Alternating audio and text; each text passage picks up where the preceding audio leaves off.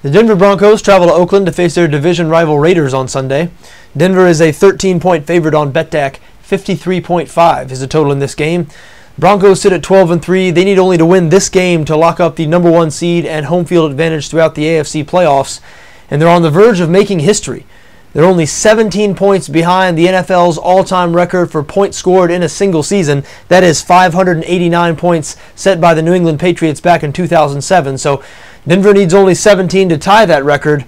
They're probably going to break that record in the first half of this game because the Raiders have been a disaster defensively lately. They've allowed 150 combined points in their last 4 games. They now rank 28th in the NFL in points allowed.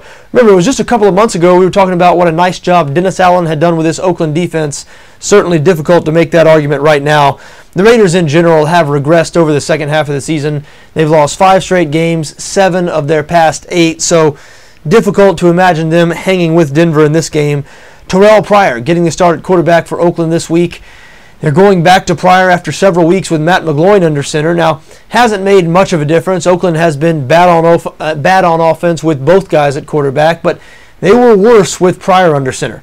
The 9 games Pryor started this season, the Raiders scored 21 points or fewer in 8 of those games.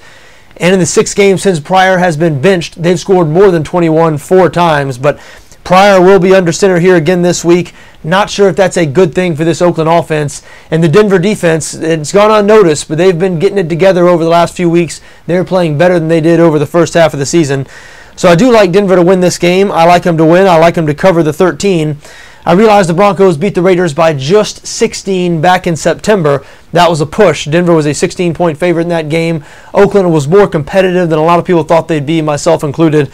But the Raiders not as good right now as they were back then, and Denver is better defensively. The Broncos might not be playing quite as well on offense now as they were in September because Wes Welker out of the lineup for another week, still recovering from that concussion, but they still have been playing plenty well enough on offense to go up and down the field on this Oakland defense that, as we said, has been terrible lately. So I think Denver's going to win this game easily and cover the 13.